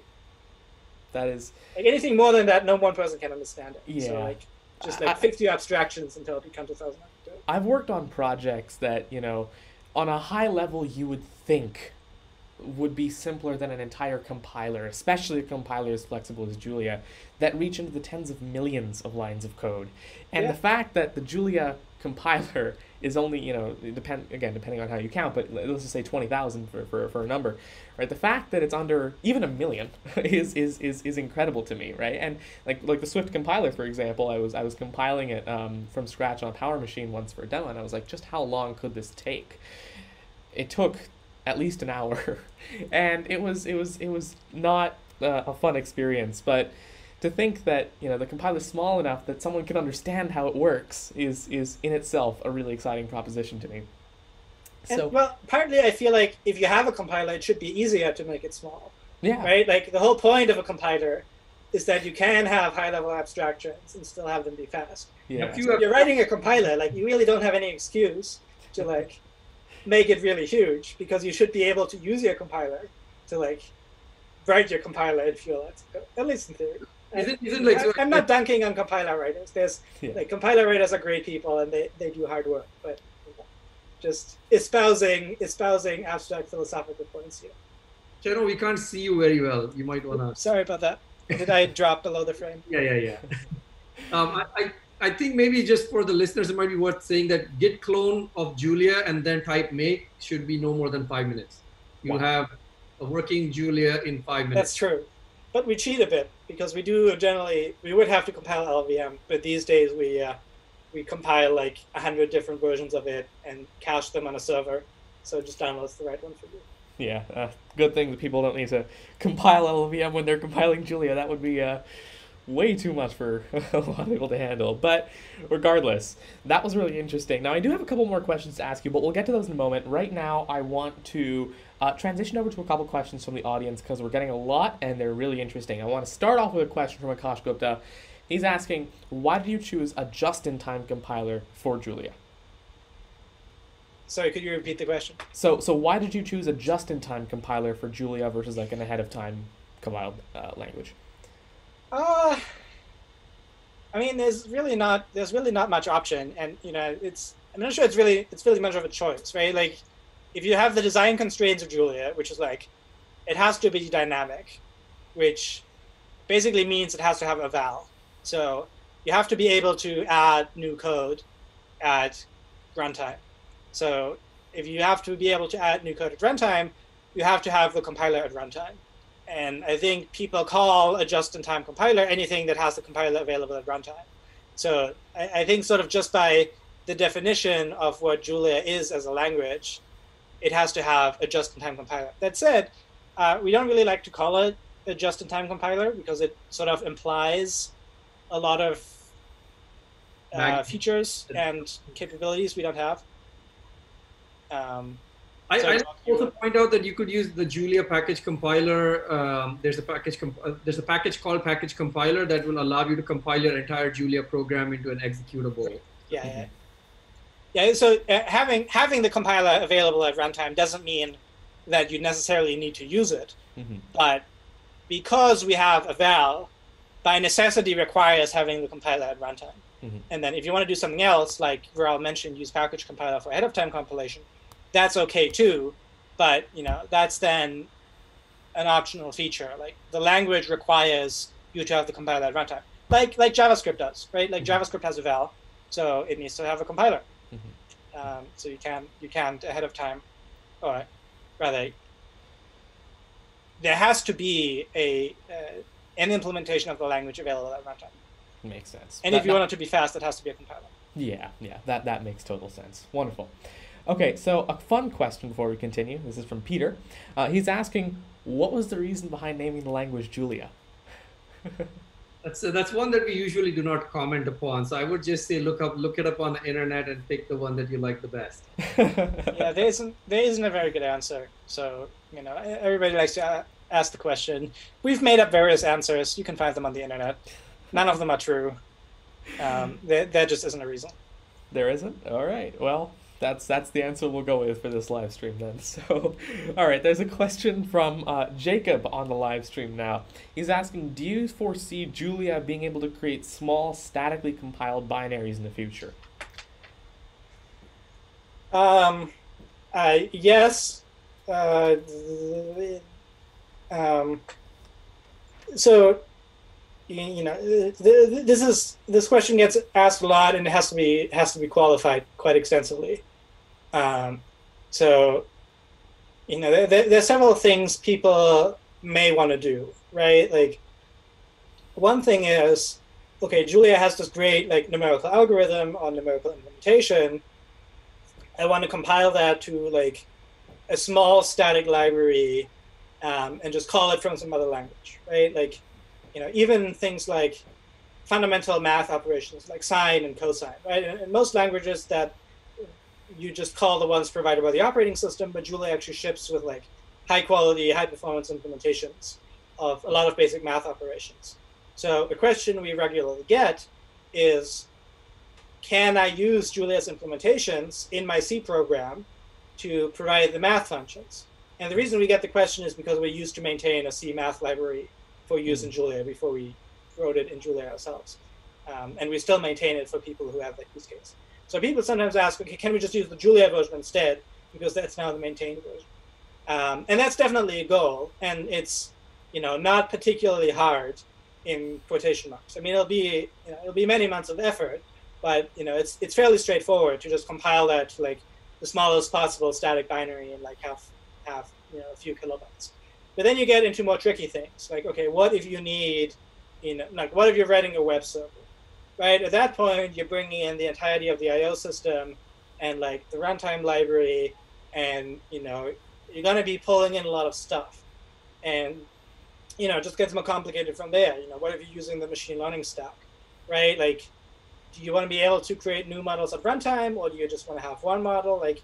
It becomes very complicated very quickly for deciding, okay, what should just go into this executable. So I think the most coherent answer is anything that looks static-y is very easy to write a small static binary for, generate a static binary for, and everything that's completely dynamic-y is very hard. So the question is, can we define levels in between static-y and dynamic-y that are useful for what people want to do with it? On the one hand, say, completely, I just want this as a library, and then maybe, okay, I want most of the language, but I don't want eval, so we can get rid of the JIT compiler. Or, I want the full language, but I don't care about X, or I'm willing to have the following restrictions. So I think the answer is yes and no. The short answer is not anytime soon, but it will come sooner than you think. The answer is not never. Okay. Right. And the answer is it heavily depends on the application. Exactly. Yeah, I mean, as always, it depends on the application. I will say that's a recurring theme whenever we talk about things this low level. It's always whatever you end up doing at that level really depends on what you're going to be using it for. But it's good to know that the answer is not never. Now, I do want to ask another question over here. My personal view has always been that programming languages can be really, really good at a lot of things. Like even Julia, great at a lot of things, but it's never going to be like Julia is the one language we use for everything, right? There's always going to be a use case where Swift happens to be better, or a use case where C is the right thing to do, right? And there is a question from Tassin on the live stream. He's asking, will Julia be able to overtake all the other programming languages in a couple of years? What are your thoughts? Yes, I don't think about this as a sort of a race, right, where you have to overtake, or the other version of this I hear a lot is can I replace all of X with Y, right? Can I replace all my Python with Julia? And it's not a replacement, right? It's the union, right? So there's a bunch of code that happened before Julia. Julia's, come up as a new open source ecosystem with a ton of new code written in Julia. And we focus very hard on interoperability. So Julia is able to call Python, R, C++, C, Fortran, Java, just about everything under the sun. So it really is about using Julia for what it's good at. And we keep pushing the boundaries, right? So a few years ago, Julia was not good to write a web server in, but today it is. You can have really high performance web servers and even write complete web applications in Julia. There was a great tutorial by Jacob Quinn at this year's JuliaCon, if someone's interested. So, while what Julia is able to do keeps getting better and better, there will always be new languages and new ideas and new abstractions that people come up with, as well as a body of old code. So I think we should not think about it as replacing or overtaking, but about growing and sort of, being able to do more things.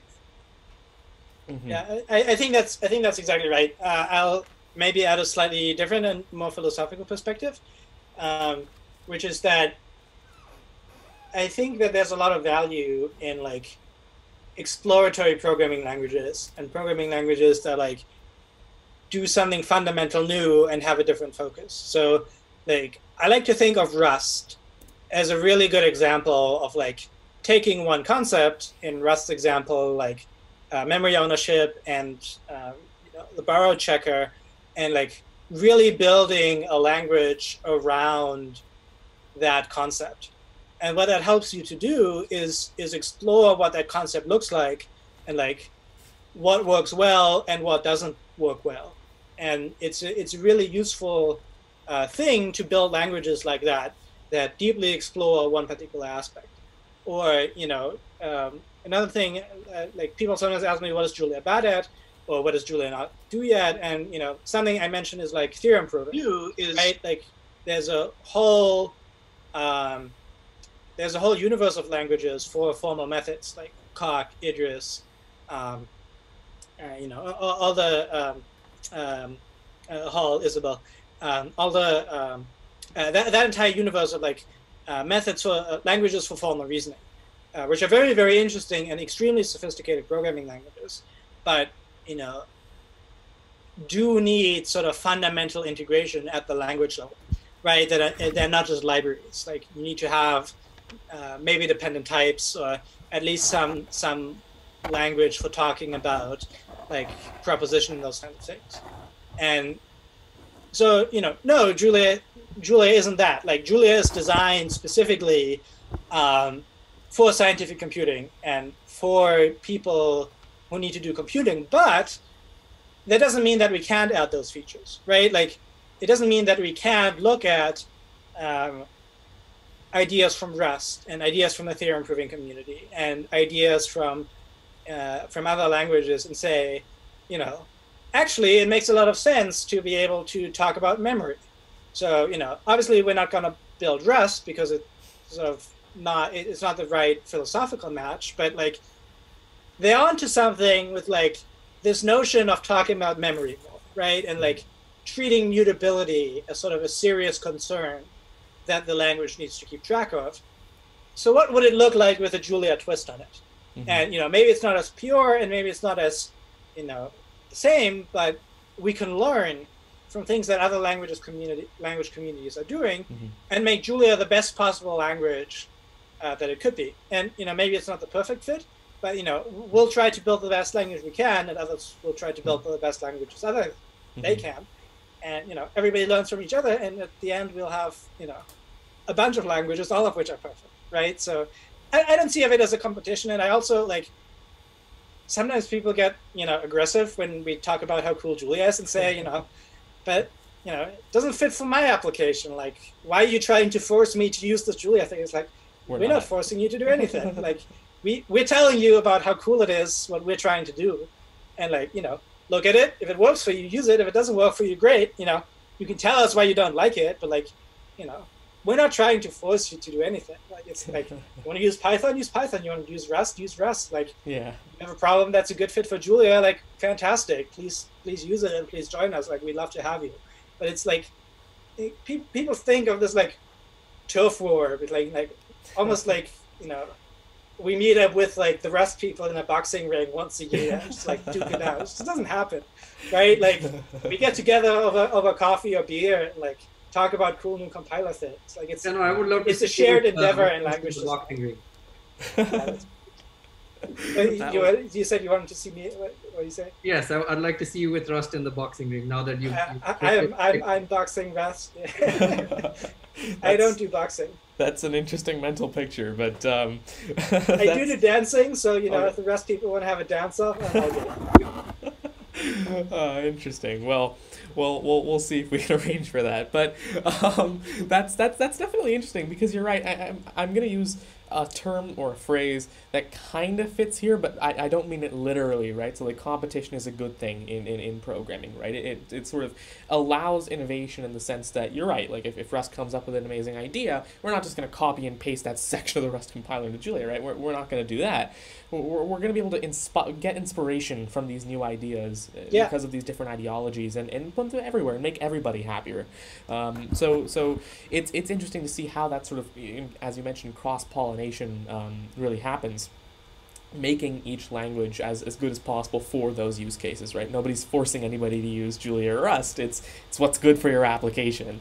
And I mean, Viral, as you mentioned, right, the world of programming languages isn't a zero-sum game. It's not like if Rust has more developers, Julia has less, right? That's not what it's not her for it.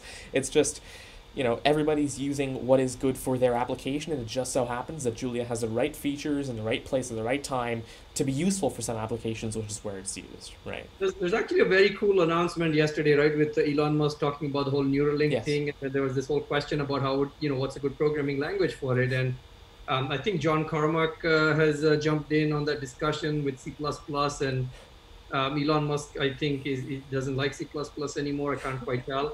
But I was looking at it and thinking, look, if I'm getting all that data, all that signal, all those signals data from the brain, I would like to process it in Julia. I mean, there's no better language to do that today. Mm-hmm.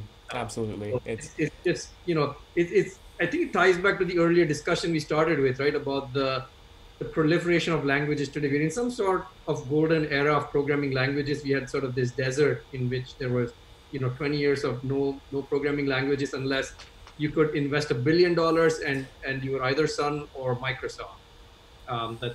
And now small groups like ourselves can actually build something that is widely used by so many people. So it'll still take you a decade. But at least you won't need $1 billion. Yeah. You don't need $1 billion, but you do need to be willing to sacrifice a decade of your life. Yeah, depends on what you're passionate about, but it's possible, at least, thanks to innovations like LLVM. Now, a quick question that we see from the live stream here. Somebody's asking, why do new languages, even, for example, Rust, have such a hard time catching up to C and C++ for 3D graphics programming in specific? I'm not sure that they do, at least at a fundamental level. I mean, it sort of depends on what you mean by 3D graphics. If you mean like, AAA video games, say, and things like that, like high-end rendering engines, they're pretty tricky pieces of code. And I don't think that it's that, Rust, for example, or even Julia would be a bad language for it. Though if you wanted to do it in Julia, you'd have to add some language features, more adapt to that domain. It's just that they're complicated pieces of code. And same reason, say, web browsers. Like, Rust was written to write web browsers, but there is no fully functional pure Rust web browser yet. And, Mozilla laid off the rest of the server team. And the reason for that is not because, Rust as a language failed to achieve its goal of being great for web browsers. No, like, it's a fantastic language for writing a web browser.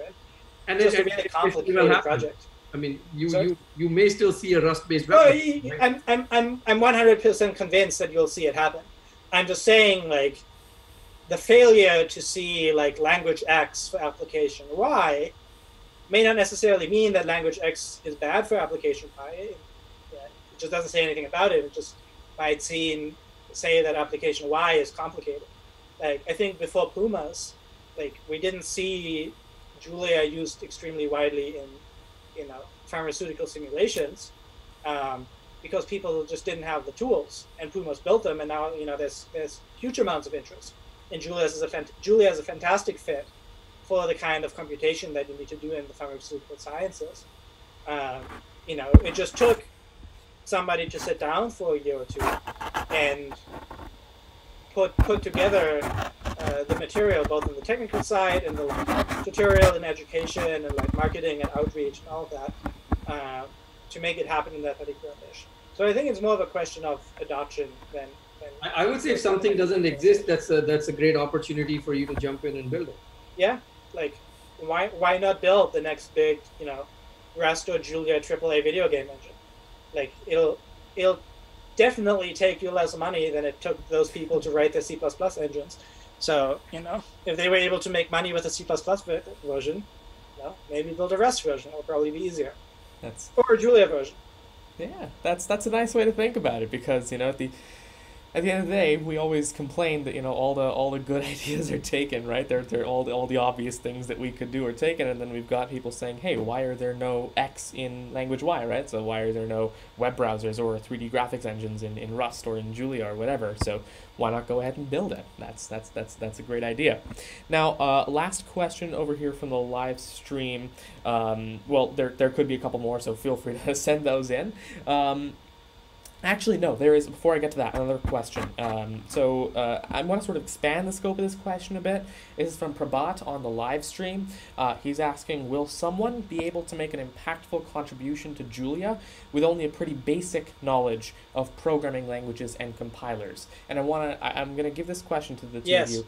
Yes, good. But also I'm going to expand I'm going to expand the question scope a little bit. So the second part of the question for me is, if you're a student and you want to have like a career in programming language design or compiler development, what should you do? What should you learn to sort of enable that? I think the answer is definitely yes, like Keno said, because almost all contributions, in the Julia community came from people who are not experts at programming languages and compilers. And remember, you're not born an expert, right? I mean, you learn things and you pick them up. So pick a problem that you really would like to work on, that you'd like to solve, and then it's just about putting in the hours and picking up what you need on the way. I think Tanmay, you mentioned having the right mindset is often, a bigger block than anything else. In terms of sort of a career in programming language design, it is still a fairly niche, practice, right? Like, it's not a very large field. And there is there's no way to sugarcoat this, right? But there is a pretty significant barrier to entry. But that said and done, because like we pointed out, we're in the golden era of programming languages, and there's so many of these. And, for example, Julia Computing hires many Julia compiler developers, right? And of course, the community is significantly larger than what Julia Computing is, but at least some people have a career doing that. And the same can be said for Go, the same can be said for Rust, and the same can be said for, of course, all the C#, .NET, Java development teams that are out there. So I would say that the future is brighter than ever. And a good way to get started on such a career is open source contributions. So we see a lot of students participating in the Google Summer of Code as a way to sort of do a little project in Julia, which is substantial, but within their skill set, and work with a mentor. And then they go on and become productive members of the Julia community, and then eventually on careers doing the same with Julia or other languages. But I would think that open source contributions are the best way to build your resume, especially if you're interested in this sort of a thing.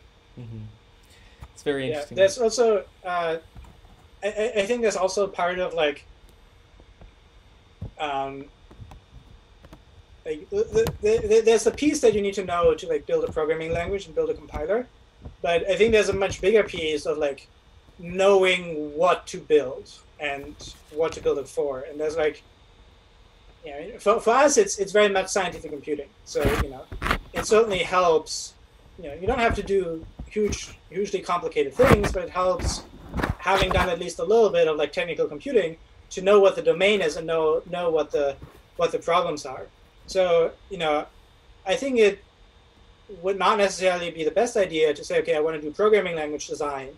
Let me study programming language design, right? maybe you want to say, okay, I want to do programming language design, and I want to build, a programming language for X. Maybe I want to build like a database query language, right? It might make sense for you to understand, okay, how do people use databases? Like, what's wrong with SQL? Like, I think it comes back to this point, like, programming languages are for people. Mm-hmm. So I think if you want to build a programming language, make sure, like, certainly there's technical things you need to understand, but like, make sure you know something about the people who will be using your programming language, right? If you're building a programming language for scientists, make sure you know how scientists work. If you're building a programming language for, if you're building a programming language for, web developers, have done some web development, know what kinds of things they care about. I think starting with what's broken in the world, right, is often a good exactly. What's broken in the world, and like, how can computation fix it, and like, who is your audience, and understand what they need, understand what they want. And I think that's the key thing, and I think that's why the languages that have been successful in the past 10 years, I think that's something they understood very well. Like, I think each of the languages that has been successful in the past 10 years had a very, very clearly defined, at least initial audience that they understood and that they provided, at least 10x benefit for. Like, I always say that, like, don't even bother trying to convince people to switch to a new programming language if you can't at least identify one set of users for which you're 10x better than anything that's out there. Because switching programming language is just such a high, like, friction and inertia behind it. Mm-hmm. On the other hand, it's sticky, right? So if someone does learn a programming language, absolutely, then they're going to use it for the next 30 years. Until somebody else comes along and builds something 10x better, right? Which they should. Absolutely. Yeah, I feel like it's to sort of start off at the beginning, what you were mentioning, Viral, is that everybody starts as a beginner, right? At the end of the day, right? Nobody's born an expert in compiler technology, right? Like, I was working on a project a little while ago around this wasn't the project, but one component of it was like really, really high performance call tracing for like really, really large C code bases. At the end of the day, a couple months later, we finalized an LLVM pass that would basically insert a lot of highly optimized instrumentation code. So we were logging down quadrillions of function calls after a little bit of execution. It was a really interesting project. But at the beginning of the project, I knew basically nothing about LLVM, right? I'd only ever used it on a surface level, right? But at the end of it, I was able to write that whole, suite of software to work on that code base that I was talking about with the tens of millions of lines of code. So you start off as a beginner, regardless of where you are, right, in every domain, and you gain experience over time. And as you mentioned, right, it's always possible to have a career in things like compiler technology, right? It's for example, Swift teams or Java or C. These are different compilers that some people get paid for, but some people contribute because they're passionate about it to different open source communities, and it's interesting to see this whole sort of community that forms around these technologies. And open source is actually really interesting here specifically because I think it's important to adapt to open source to remain competitive with compilers. Like the IBM XL compilers, luckily, actually have switched over from their own completely proprietary way of doing things to a Clang-based front end and back end with their own like proprietary optimizations for power and Z.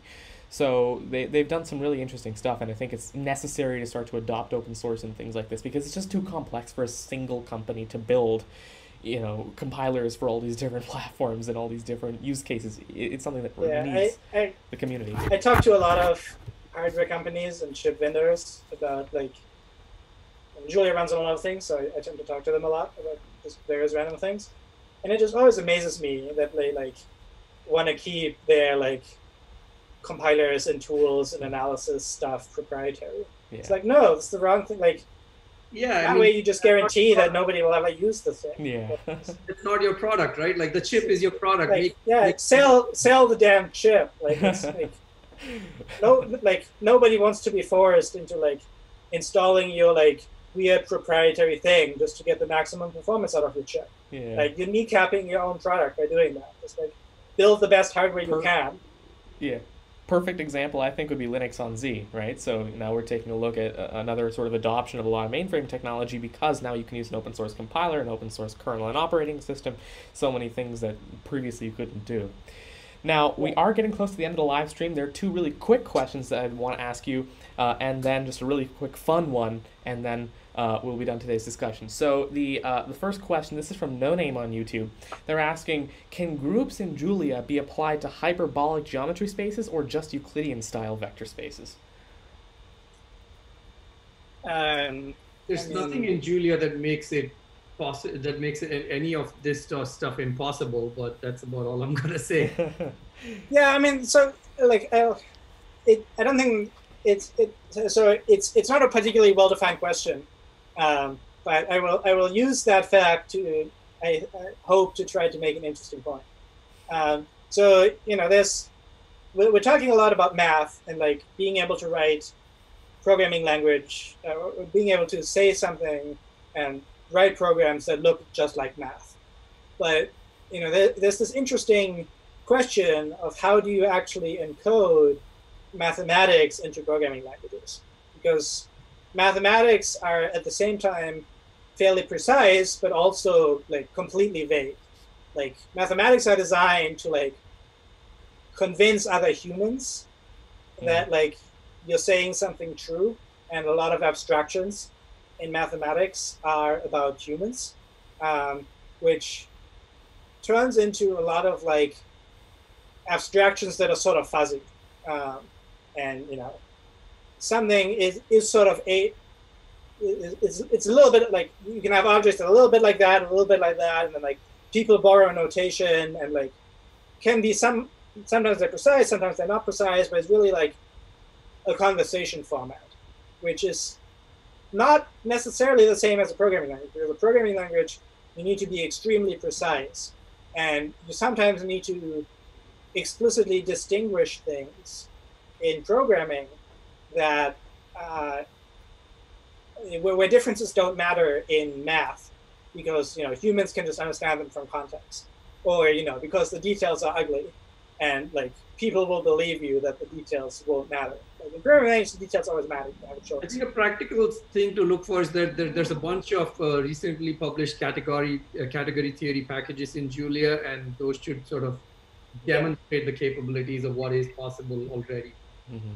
Yeah, I think that's a good place to look. Like if you're interested in sort of the philosophical question of like how do you encode the structure of mathematics in programming languages, like look at the work that the Cat Lab people are doing, and mathematics can help. Like as I said, I'm working on the AD thing. Like I spent probably a good 2 weeks just this month just doing some category theory to understand the like structure of pullbacks of covector spaces, because that's basically what it is. And is the implementation gonna have much to do with it? No, but it tells me about like what is the structure of this computation, and like what are the limits of it, and what are the confines of it, and that's where mathematics can really help.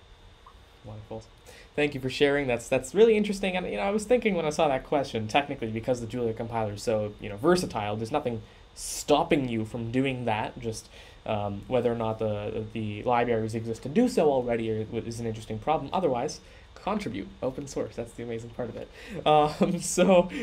Now another quick question from Samuel, and this came from email before the live stream, and he's asking, I know that Julia has this feature, but his question was, why are statements like go to not present in advanced modern programming languages like Java, Swift, these sorts of languages? And maybe we can talk about why they're used in Julia as well. Yeah, so I'm just going to say a quick thing, which is I'm sure that everyone's read Dijkstra's essay on go-tos. Yeah. I always find Dijkstra a bit overdramatic. I mean, you have to look at the context for Dijkstra's essay, right? Like, when Dijkstra wrote that essay, people like were extremely suspicious of like structured control flow at all, and like everything was go-to. And is go-to the right way to like write arbitrary programs? No, you end up with spaghetti code, right? Like if and else are very useful concepts. Like, for loops are very useful things to have, right? Like structure is good both for the human and the compiler, because it expresses patterns that are interesting. And for control flow in particular, if, else, while, and for are basically all you need in like 99% of cases. I think it's more interesting to look at cases where they're insufficient. So we talked a little bit about this before the show, about goto in particular. And so Julia does have goto, but it's not a statement in the language, it's actually a macro. So there's a non-first class form that the compiler can insert to give you access to goto. And the reason it's there is actually for things like macros that compile to finite state machines. So if you have finite state machines with arbitrary transitions, they're fairly awkward to express in structured control flow. I mean, you can sort of write a while loop with like a big if-else dispatch thing, and then say, okay, next go to this symbol. But you're sort of just obscuring the actual control flow that's happening, which is like you're going from one state to the next. So if you're writing a macro that compiles to a finite state machine, yeah, goto is probably the correct abstraction for you. It's just that it's like assembly. It's like, why do modern programming languages not have assembly? And the answer is, well, mostly you don't need it, but sometimes it's useful. So like C and C++ and Julia all allow you to do inline assembly if you want to. You just don't need it in like 99.95% of the time. That makes a lot of sense, right? There are lots of features that, depending on the programming language, who it's intended for, and a plethora of other factors, may or may not support certain features, right? And like Swift, for example, like their design goal is in the beginning, at least, iOS development, right? That's what their initial design goal was, and they were like, how can we make it as easy as possible for developers to create an application on the App Store that users like? Well, what if we try and convert as many common runtime errors to compile time errors, right? So optionals, for example, are one of the things that they brought in, and they brought in. Well, they removed features. Sorry, go ahead. Swift also had the constraint of like being compatible with Objective-C, which is actually one of the things that I find very interesting about it. Is like, how do you do better while being tied to the Objective-C object model to some extent? Yeah. I think they've done a fantastic job. Given that they had to have that constraint, I think they've done a fantastic job making it feel like a completely modern programming language.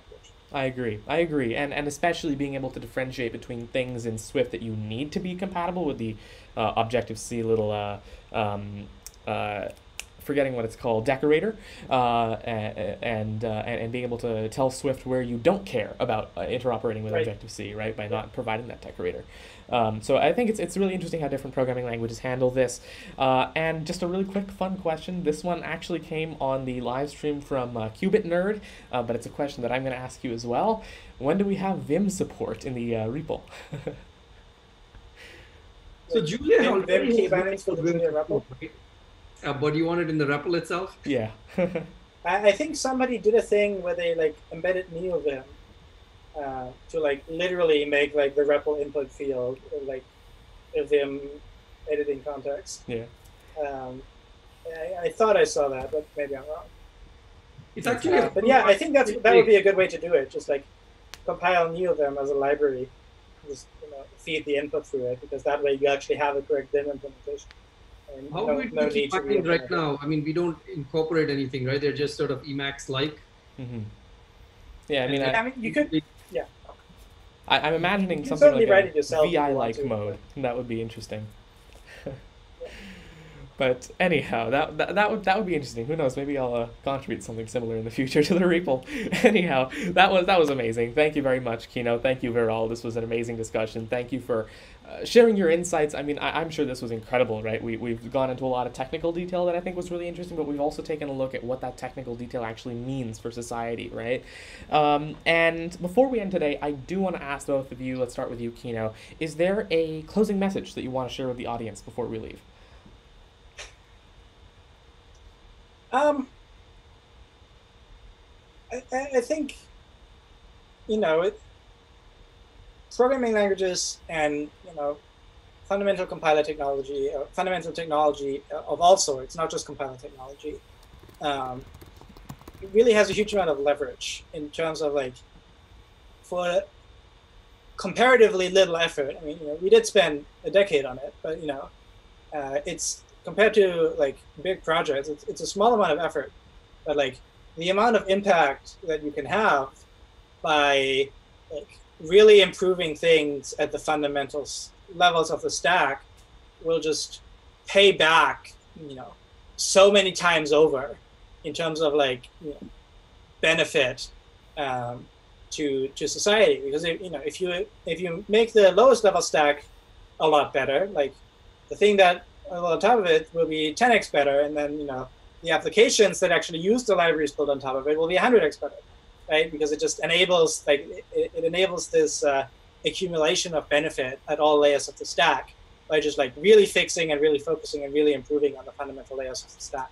So I think that would be my message, is that you really can have an impact by making small changes at these layers of the stack. And I'm certainly hopeful that our work on Julia in particular will have those sorts of impacts on some of the big challenges that Viral mentioned. Things like climate change, or things like medicine. I mean, there's a global pandemic on. Like, we'd like to have better tools for drug development, which is part of what Pumas is doing. Modeling and materials discovery, and like all of these, big questions for humanity in some sense that have a computational aspect. It's like that science and engineering can help us make progress towards. And I'm certainly hoping that the work we're doing will have an impact on it, but I am convinced that work at this level of a stack has an enormous role to play, whether or not we'll succeed. I think somebody will, and I think it has an enormous impact.